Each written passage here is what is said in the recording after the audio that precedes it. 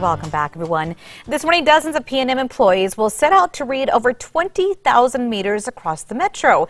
If you think it sounds like a stress-free, no danger type of job, think again. News 13's Sarah Yingling went for a ride along and saw the dangers they come across on a daily basis firsthand. Good morning, Sarah. Morning, Crystal. Well, these meter readers must be prepared for anything from weapons being pulled on them to dangerous drivers to changing weather. But it turns out their biggest concern is man's best friend.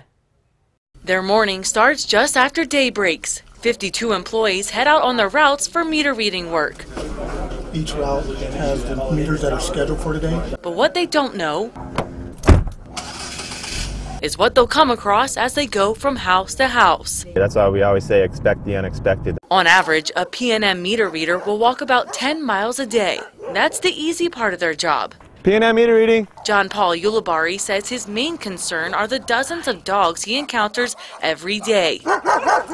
Ulibari says the danger comes from having to walk onto properties to read the meters. Over you can see the meters right there. Again, you want to make sure you stay back because the dog will come up and try to bite you. Or when dogs become loose, like this one. Here, buddy. Come on.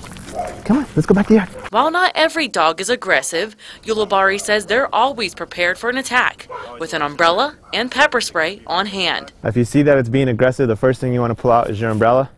You pull it out, pop it open, makes you look bigger. But then there are the cases that Ulibari says no meter reader can prepare for, like when someone pulls out a gun. We had an incident earlier where somebody tried to rob one of our guys while he was out on a route. Ulibari says they also deal with irate customers who yell and threaten violence. For this 4-year veteran, it's all in a day's work to make sure you're not overcharged. We're really here to make sure that we're not only being safe, but reading them accurately, as accurate as possible.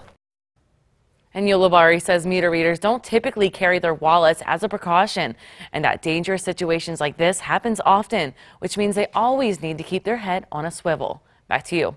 All right, thanks so much, Sarah. Employees say they also face changing weather conditions, especially rain, sleet, and snow in the colder months and heat exhaustion in the summer. Just recently, an icicle actually fell on an employee's windshield while reading a meter on Sandia Peak.